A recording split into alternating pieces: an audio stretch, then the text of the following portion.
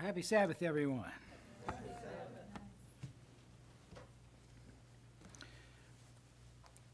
We'll start out today in Acts chapter 20.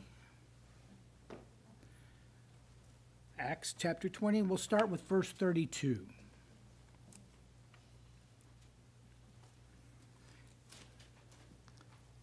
This is where the Apostle Paul was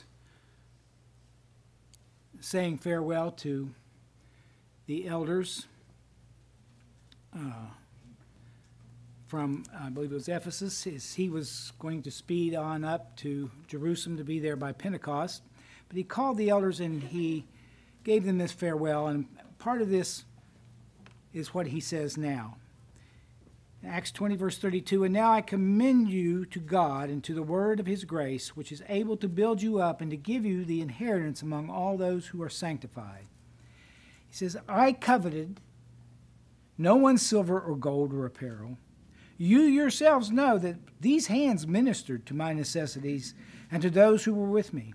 In all things I have shown you that by working hard in this way, we must help the weak and remember the words of the Lord Jesus, how he himself said, 'It is more blessed to give than to receive.'" Now what's interesting about this, brethren, is that if you look throughout the Gospels, Matthew, Mark, and Luke, and John, not just the synoptics, but also John, you will find nowhere where Jesus is quoted as saying, "It is more blessed to give than to receive." And yet the Apostle Paul himself knew that this is something he had said, and he assumed and knew that his listeners were aware of it as well. In fact, this particular saying of Jesus must have been so well known that he didn't need to cite when or where. And the apostles, the Apostle John wrote that if he was to write down everything Jesus said and did, there wouldn't be enough room in the world for all the books. But this is something that was so well known that the Apostle Paul just assumed that everybody would know it. And at the time this teaching of Jesus was given, it took conventional wisdom and it turned it upside down. And today, after 2,000 years of hearing this idea promoted by various churches, it doesn't sound quite as revolutionary as it once did. Now, our society may be familiar with the idea that it's more blessed to give than to receive, but that does not mean we actually live by it or practice it. For the most part, we still measure a person by how much they were able to sock away in the bank, or how much authority or power they have, or what kind of social status they achieve, what they were able to get, or what flowed into them. And yet, I think I mentioned this before, but a recent survey was taken of all the top billionaires, the richest men in the United States, and asked them if they were content, if they were happy. The answer was a resounding no in almost all cases. You look at Jeff Bezos, who's recent, he's divorced his wife of how many years and married a woman young enough to be his daughter. Bill Gates' marriage failed. All these men with all this money, and still they say, "We made it to the top, but we can't see anything ahead."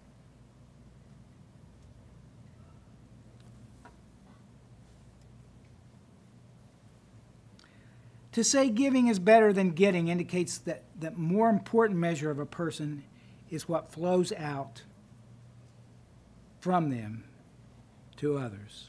Turn with me now to Luke chapter 12, verse 15.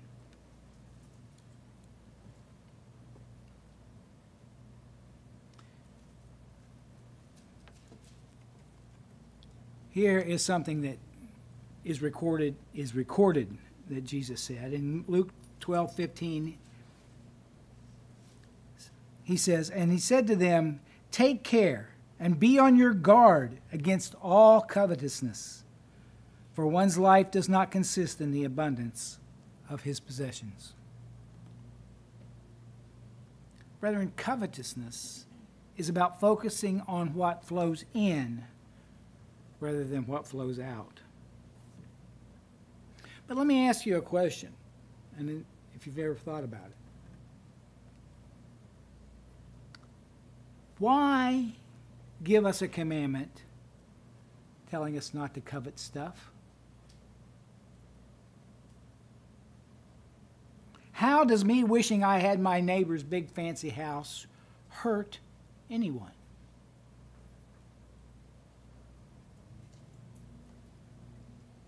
If I were to murder my neighbor and take over his house, well, yeah, there's some harm in that. But we have commands covering murder and theft already. Right? Why prohibit covetingness? Well, the answer is, brethren, that the one harmed by coveting is us, is you, is me. The one thinking the thoughts. And even if we never act on them. And this is how I intend to look at this today, brethren. Covetousness is a sin against the self. And it's interesting, as I've contemplated this, that covetousness was the last of the 10 commandments, or the 10 words, given to Moses on Sinai. And it certainly doesn't mean that it was the least important.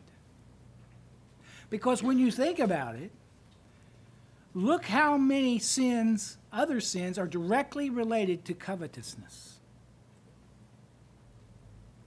How many people murder for covetousness? How many people, well, stealing obviously is covetousness. How many people lie because they covet something? In fact, brethren, covetousness was behind the very first sin.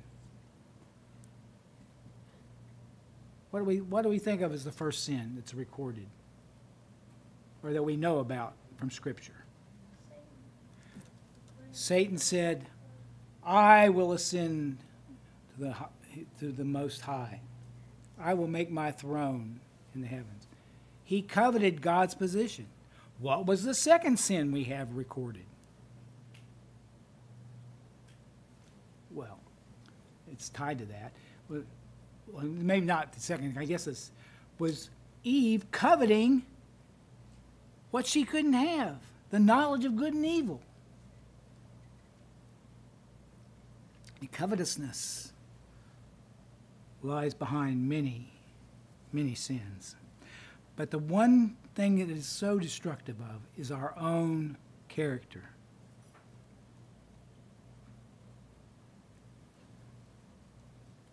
You know, the first 4 of God's commandment breaks down what it means to love God and how to go about it. And the next 5, of course, describe what it means to show love towards other human beings.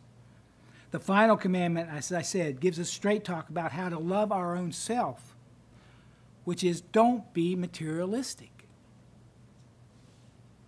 But I want to show us today, I want to examine today how covetousness is more than simply greed.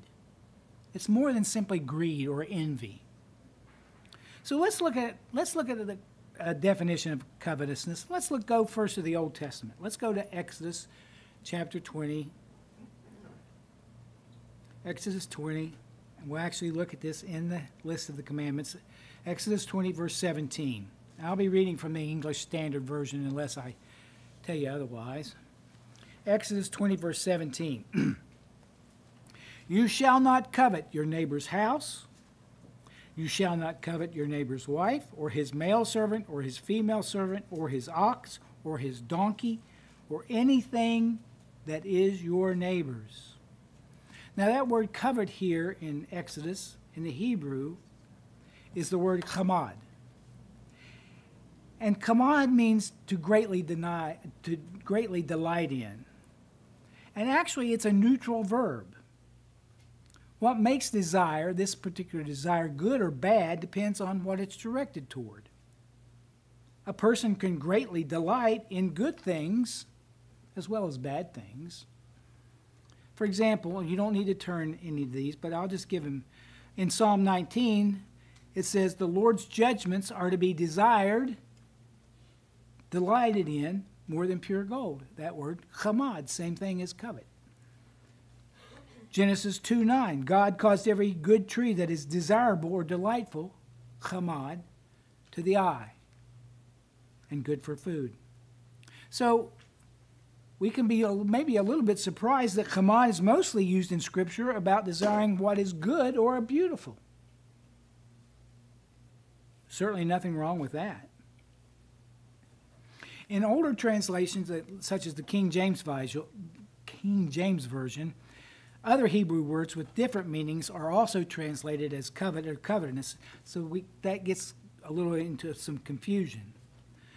For example, in Exodus 18:21, Exodus 18:21 says, moreover, this is from the King James, moreover, thou shalt provide out of all the people able men, such as fear God. This is when, of course, Moses was going to get some help. Men of truth, hating covetousness, and place such over them to be rulers of thousands, and rulers of hundreds, rulers of fifties, and rulers of tens. Now, that word covetousness, that's translated covetousness in the King James, is the word betza, and it means gain or profit.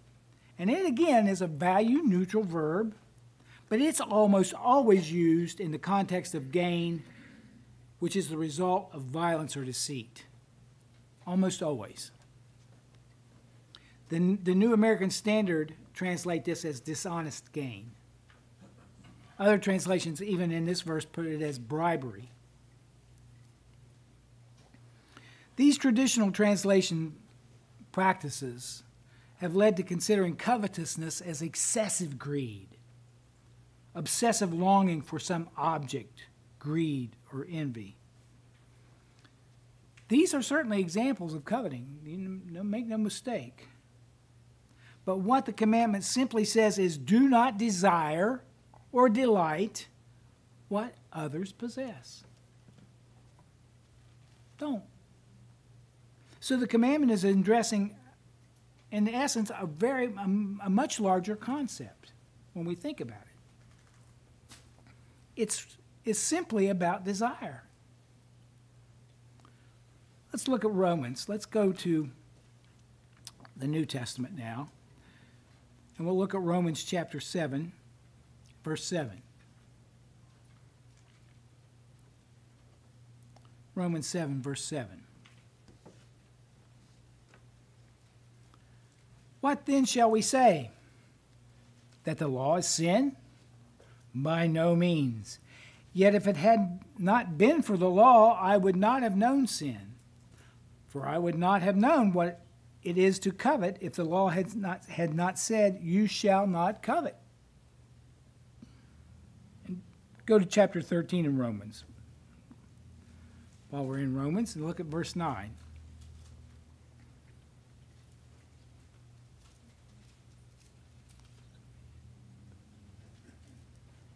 For the commandments, you shall not commit adultery, you shall not murder, you shall not steal, you shall not covet, and any other commandment are summed up in this word, you shall love your neighbor as yourself. Now, the Greek word that's translated covet is epithumio. Epithumio. And it, again, is a value-neutral verb. It can be directed towards both good or bad. And it's translated in other places as coveted, craved, desired, gladly longing. It's also translated as lust or sets its desire. Epithumio is also seen in 1 Corinthians 12:31. Let's look at that.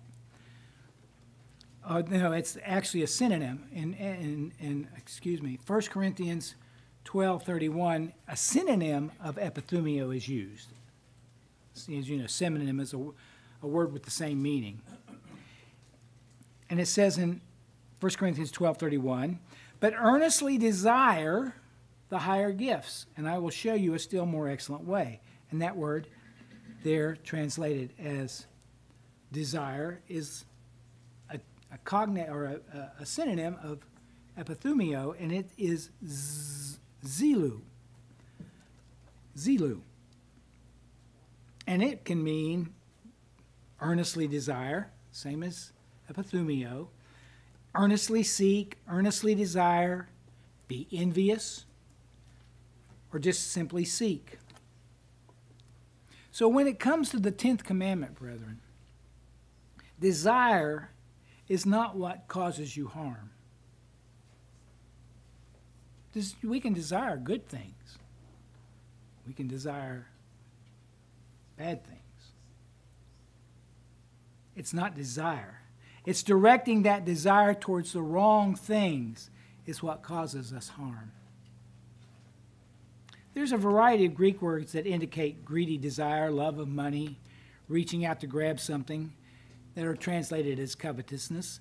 These are all forms of covetousness, but the commandment itself is broader. So let's go back to the commandment. Let's go back to Exodus 20 for a minute, and we'll see what we aren't to desire.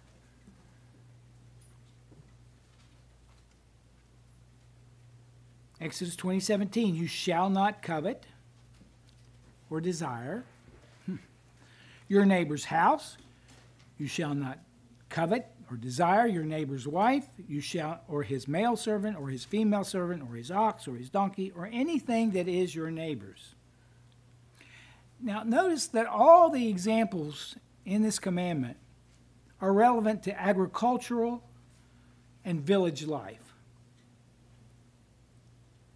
Not so much in the 21st century. I doubt very much that Ray has desired his neighbor's donkey. Maybe his tractor.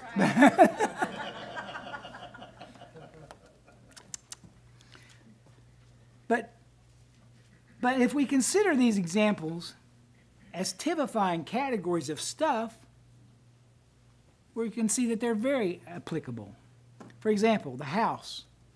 You shall not covet your neighbor's house. Well, that's his property, homes, luxury goods, furnishings, anything to do with his home. Wife, of course, that covers sex life, but also family or social status. Servants, economic status, high-paying job, excellent, exciting career that your neighbor may have.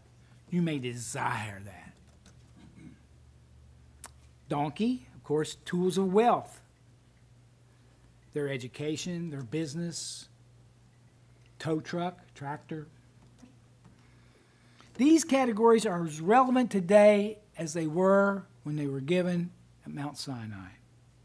And these are the types of things that the command tells you not to set your heart upon.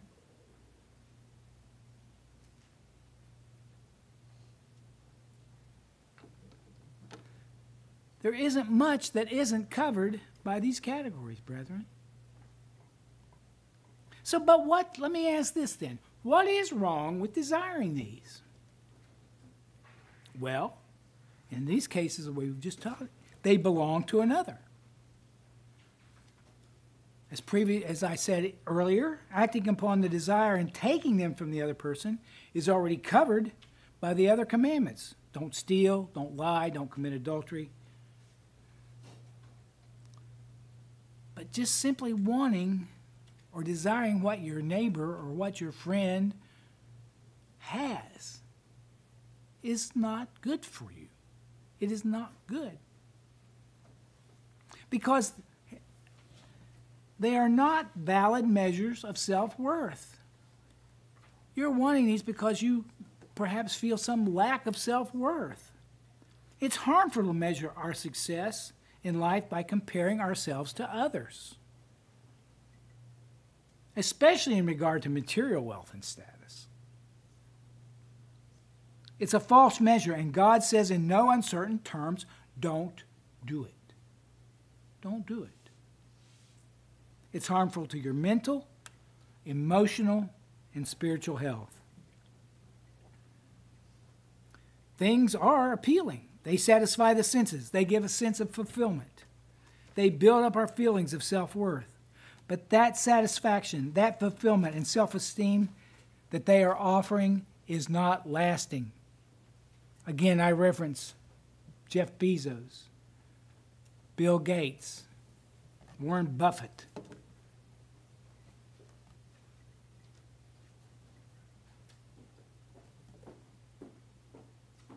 The initial glow of happiness soon wears off, and we set off in search of more to get the buzz back, like an addict. From the Bible's perspective, from Scripture's perspective, brethren, things are only tools used along the way to build, or not build, godly character. And here's a little something to think about. Godly character is all that we get to take us into the resurrection.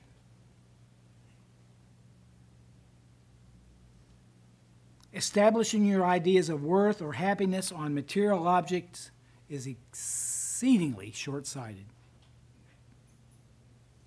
Because this is all going to go away, brethren.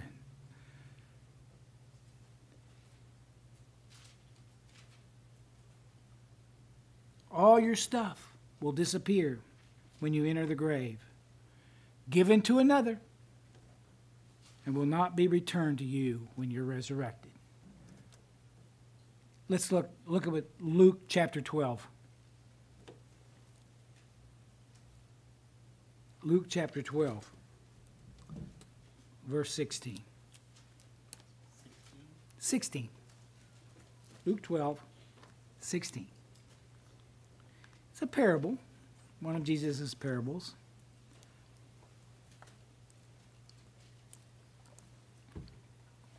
And he told them a parable, saying, the land of a rich man produced plentifully. And he thought to himself, what shall I do, for I have nowhere to store my crops? And he said, I will do this. I will tear down my barns and build larger ones. There I will store all my grain and my goods. And I will say to my soul, soul, you have ample goods laid up for many years. Relax, eat, drink, be merry. But God said to him, fool, this night your soul is required of you, and the things you have prepared, whose will they be? So is the one who lays up treasure for himself and is not rich toward God. All that you have accumulated in life, brethren, won't be worth a hill of beans after you're gone. To you. Whereas the fruits of the Spirit, righteous character, will pass through death and the resurrection and will be with you forever and ever. Love, joy, peace, patience, kindness, faithfulness, gentleness, self-control. That is why these are the possessions to set your heart upon. These are the things we should be coveting.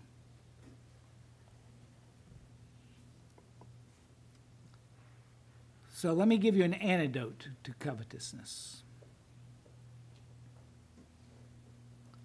Philippians chapter 4. Philippians chapter 4, verse 11.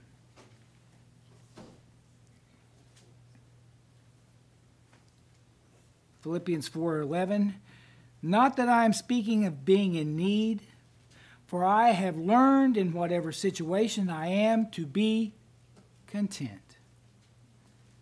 I know how to be brought low, and I know how to abound. In any and every circumstance, I have learned the secret of facing plenty and hunger, abundance and need. I can do all things through him who strengthens me. Now, consider, brethren, that Paul wrote this while he was in prison for preaching the truth of the gospel and causing uproar in the cities of the empire. Paul had his down days.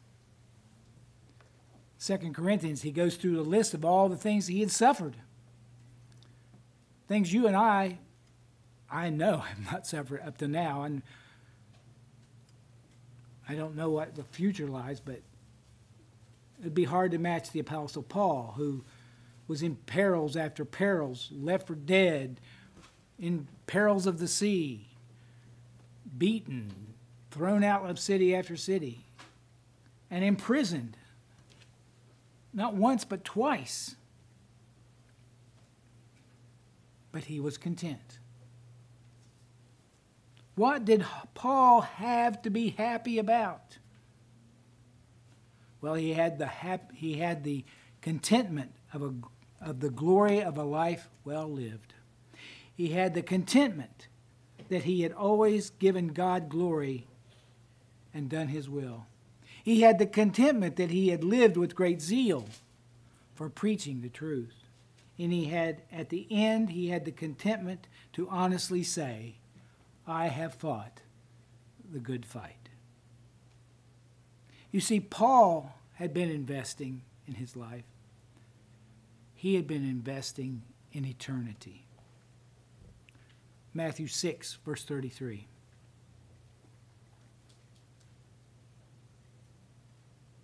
Matthew 6:33. But seek first the kingdom of God and his righteousness, and all these things will be added to you. All the things you need.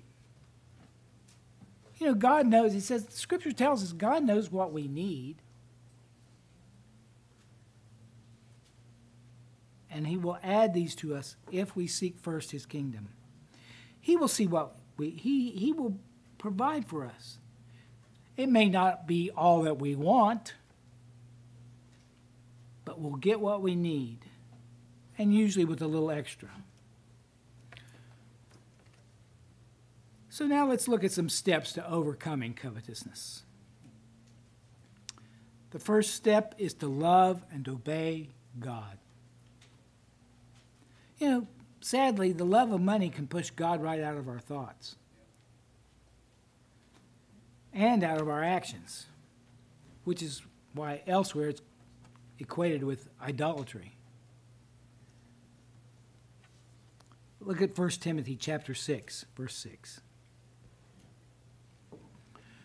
1 Timothy 6, verse 6.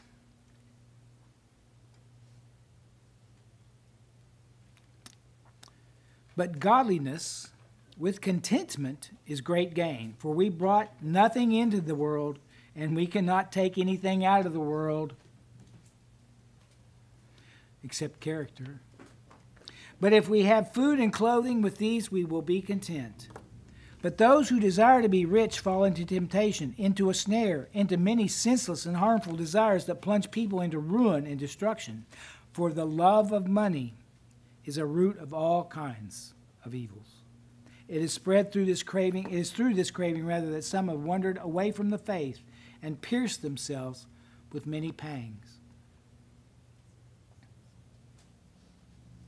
And that's sad, but it's happened. But as for you, O man of God, flee these things. Pursue, covet, righteousness, godliness, faith, love, steadfastness, gentleness. Again, I say, brethren, our stuff won't be waiting when we're resurrected. But your Father, your Creator will be. And he will be filled with love and gladness to see us there. So, love and obey God.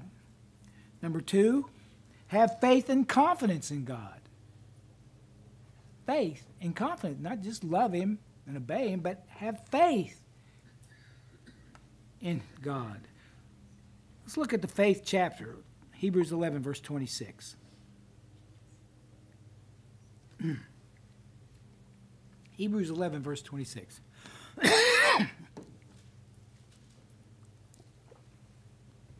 The faith chapter here, we're talking about Moses.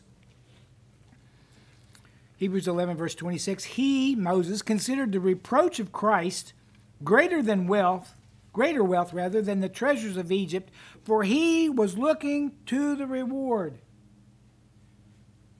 He had the faith in that reward. How do we know this? Go up to verse 6. Hebrews 11, verse 6. And without faith it is impossible to please him, for whoever would draw near to God must believe that he exists and that he rewards those who seek him. You see, that's what Moses had that faith. He knew there was a God, and he knew that there was a reward waiting for him that was greater than the treasures of Egypt. Psalm 16. Let's go to Psalm 16, verse 11.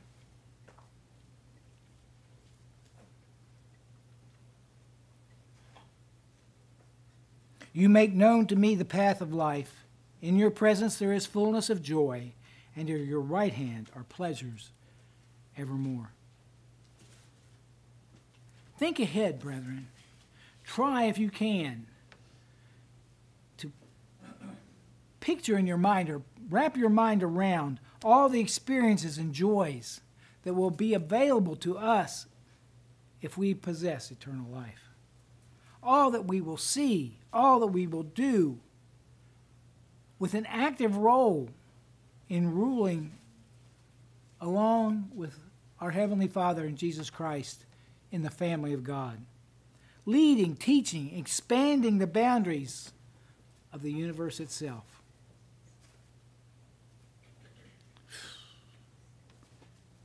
What material thing on earth today is worth all that?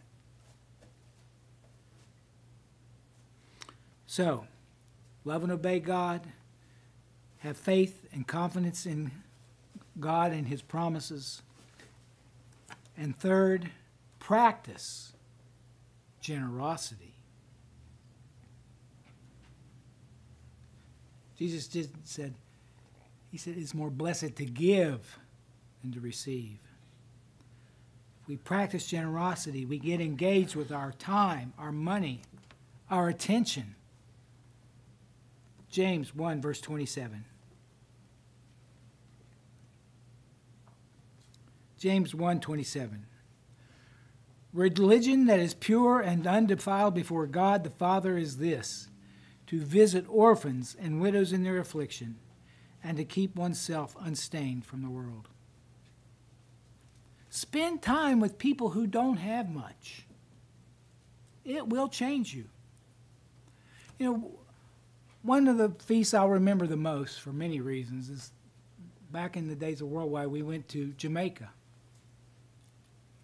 And that year, they had changed it. They usually had it up in Montego Bay or Ocho Rios or somewhere in the north of the island. But that year was right after a hurricane. And it changed a lot. A lot of people were had lost a lot due to the destruction. And they didn't have much funds. And so to make it easier for the population there in Jamaica, they had it in Kingston. We went to Kingston. In Kingston, you saw a real dichotomy. There was those who lived up on the hill that lived in fine houses. All, of course, was fenced off, you know. Most of these were probably politicians. But the common people lived, and we saw such poverty that you could not imagine. People out actually bathing in the drainage, I don't know what, like canals or something there. Armed guards in the Burger King to keep out undesirables, I guess. But let me tell you something, brethren. These people, they didn't have much. But the brethren there who did not have much gave us more with what they had. And they were more joyful I mean, we went to a service there during the Feast of Tabernacles, and those people were joyful. They were singing. Their services might go well over 2 hours because they were just so joyful. It was amazing. And I tell you, it did change the way that it changed me. It changed, I think, all of our family to see these people who, what we measure wealth, had very little, but they were rich. They were rich in what counts. So spend time with people who don't have much, and it will change you, especially if, around godly people who don't have much. People who practice godly virtues tend to get ahead in life. And sometimes that's because God himself supernaturally intervenes and materially blesses a person, but I think that's rare. But followers of God's godly virtues do well mostly because the laws of God are in sync with reality and they work. God's people aren't usually fabulously wealthy, but neither are they destitute. They usually have what they need with a little left over to spare. And this is what God wants, because it puts us in a position to use that extra you have, and in the process develop the godly mindset of generosity. Love, faith, and generosity are the antidote to the spirit of covetousness.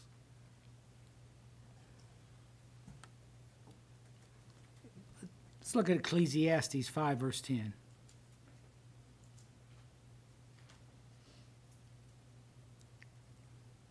Ecclesiastes 5, verse 10, he who loves money will not be satisfied with money, nor he who loves wealth with his income.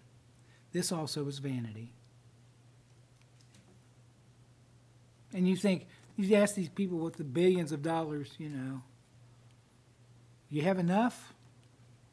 No, not yet. Need that next million.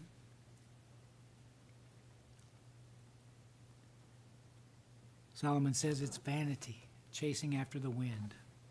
Covetousness and the desire to acquire possessions is never satisfied, never content, never happy.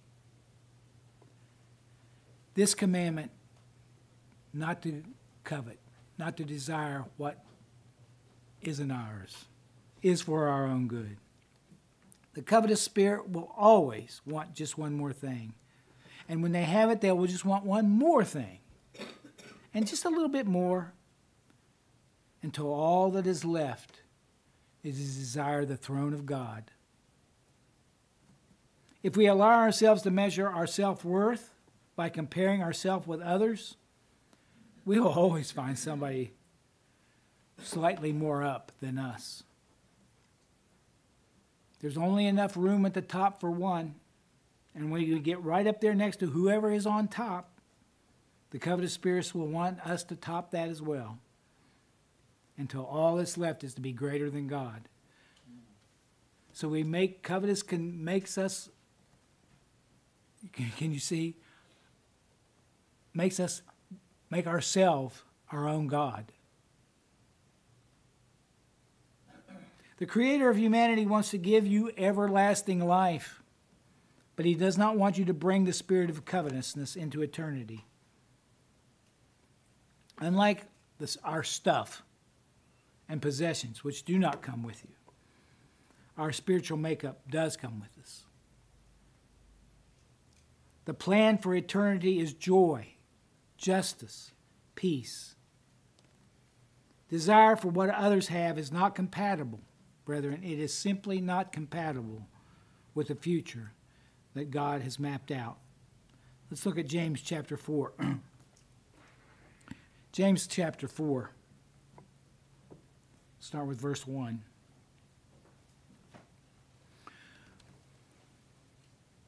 What causes quarrels and what causes fights among you? Is it not this, that your passions are at war within you. You desire, you covet, and do not have, so you murder. You covet and cannot obtain, so you fight and quarrel. You do not have because you do not ask. Brethren, God simply will not allow that attitude into his kingdom. Those who will reign with Christ at his return will have done battle with all forms of sin. And in so doing, we will learn the basics of eternal life. This will include learning to exercise control over what we desire and what we set our hearts on. The inheritance is prepared for you and for me. And that is that together with Christ, we will possess all things, not in a spirit of covetousness, but as in a spirit of outflowing generosity, concern for others, joy, and love. So I say to you, brethren, beware of covetousness.